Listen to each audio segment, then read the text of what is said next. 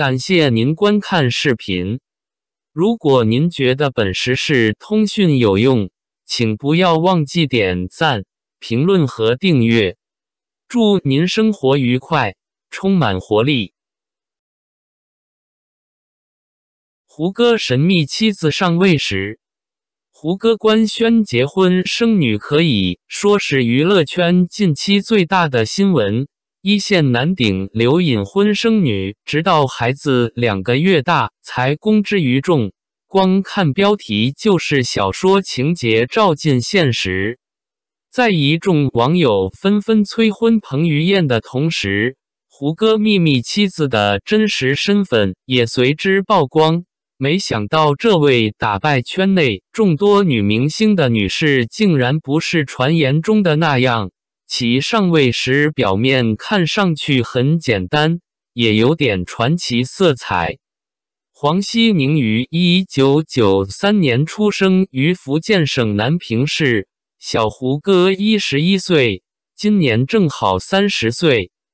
之前网络上一直有传言他是一个名副其实的富二代，祖祖辈辈都是上海人，坐拥几亿家产，而且本人还毕业于国内知名院校。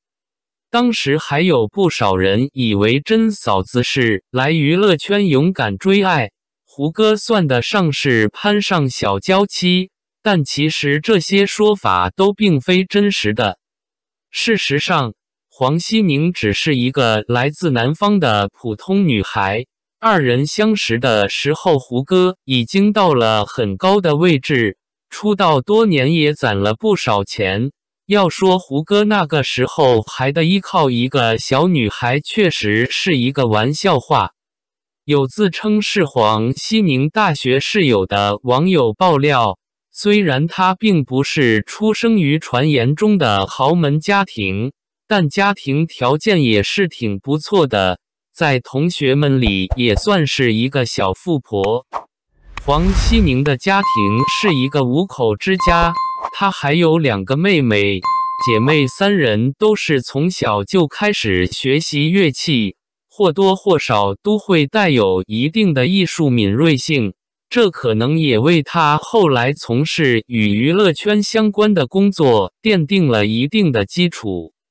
因为是搞艺术的，黄熙宁的学习成绩并不是太好。高中毕业之后，他就在厦门某技术类大专学校就读。不过他结婚登记的信息上是大学本科，应该是后来才成功升本。当时黄熙宁还参加了所在专科学校的唱歌比赛。虽然没有获奖，但分数在很靠前的位置，可见唱歌实力也不一般。有人说黄熙宁长得像林依晨和杨幂的合体，还有人说她的某些照片撞脸胡冰清。从她自己平常晒出的一些照片来看，整个脸就给人一种清纯感。黄熙宁的大学室友也有提到，上大学的时候她就长得很漂亮，只是那个时候没有戴牙套做矫正，所以可能跟现在有一点差别。黄熙宁的父亲是当地非常有名的一个包工头，还经常去外地承包一些项目，母亲则是一个人民教师。可见这家对孩子的培养就是既有下层的经济基础，又有搭建上层建筑的思想。有人通过天眼查搜到了黄熙宁名下的公司，其中一个就是在蒲城县福建海地建设工程有限公司担任股东，想来这个就是他父亲的公司。网上有黄熙宁老家邻居的聊天截图，说他专科学校毕业之后就被家里人花了80万送到北京的化妆学校学习，当然这些费用不只是学费，还包括让他进入娱乐圈工作的费用。不过从这个数目上也能看出他的家庭条件算是不错。当时年仅22岁的黄熙宁，在北京进修完成之后，先是给杂志社工作，担任造型助理一职，还曾为网红婉婉提供过造型设计。随后他经由人介绍认识到了当时给胡歌做造型的李坤墨，并成为他的助理，这也是他首次接触胡歌。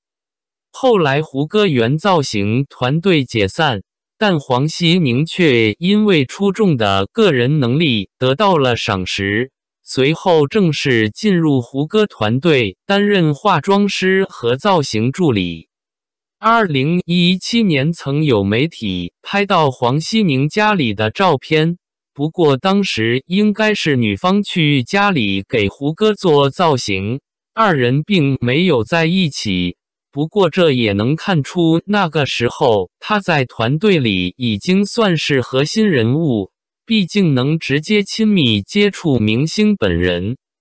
2019年，黄熙宁凭着自己的努力一步一步上位成胡歌的执行经纪，从此跟他可以说是形影不离。胡歌的每次活动身边肯定有黄熙宁，就算一开始可能没什么感觉，但久而久之也会在相处的过程中日久生情。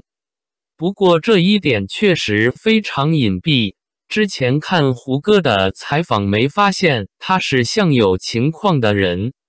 胡歌和黄熙宁在上海封控期间成功怀上宝宝，二人在去年的9月21日正式登记结婚。黄熙宁成功升级为嫂子，并于去年年底在上海产下一女。值得一提的是，今年7月份还有各种营销号爆料王小晨给胡歌生了一个女儿，因为双方一直没有正面回应，所以媒体们传播假消息越来越疯狂，现在看来真的很打脸。黄熙宁的真实身份跟营传说中的完全不一样，虽然有很多人对嫂子并不是很满意，但毕竟二人现在已经修成正果。粉丝们尊重胡歌的选择，给他的家人更多的保护而不是打扰。